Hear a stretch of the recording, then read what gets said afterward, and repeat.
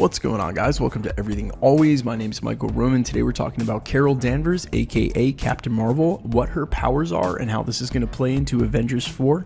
If you could, grab the subscribe button. I'm giving away 2 PlayStation Pros as well as a whole slew of other Marvel related stuff. All you got to do, be a subscriber here at the channel, leave a comment and a like on this video. I'm going to get into all the giveaway stuff at the end of the video as well. So with the Captain Marvel trailer just around the corner, some have presumed that it would be this month, September, so that they can attach it to Sony's Venom release. There has been a ton of conjecture about what her powers are, what they're going to be, and how that's going to play into Avengers 4 and defeating Thanos. So let's go ahead and break this down. Alright, Captain Marvel has had a couple of retellings of her origin story in the comics, and Kevin Feige is on record as saying that she's going to be one of the most powerful characters, not just Avengers, but characters that they have ever put on screen in the MCU.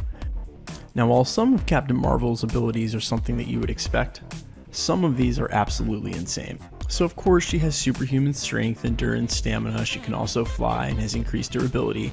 She has a limited sixth sense where she can tell something's just about to happen. But the crazy part was her binary form, where she got linked to a cosmic energy source and could just absolutely obliterate people. Now, while that storyline goes on to end, she retained her binary form. So on a smaller scale, she can absorb absolutely ridiculous piles of energy and give them back.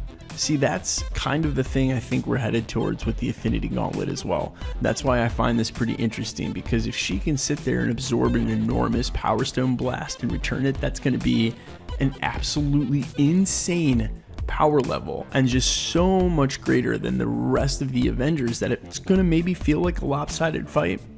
Let me know what you guys think in the comments. How do you think this is going to play out? Is a character as strong as her gonna upset the balance for the team?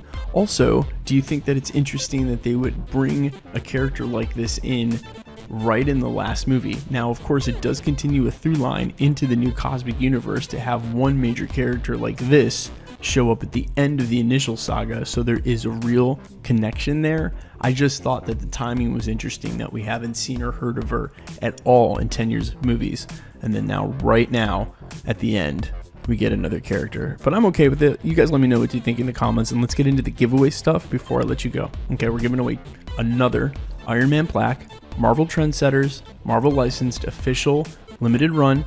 Each plaque contains 6 original film cells from the trilogy. These things are super cool. All you got to do is be a subscriber, leave a like and comment on this video. We're also giving away 2 PlayStation Pros. Again, all you got to do is be a subscriber, leave a like and comment on this video, and or the more videos you comment on, the better chance you have of winning.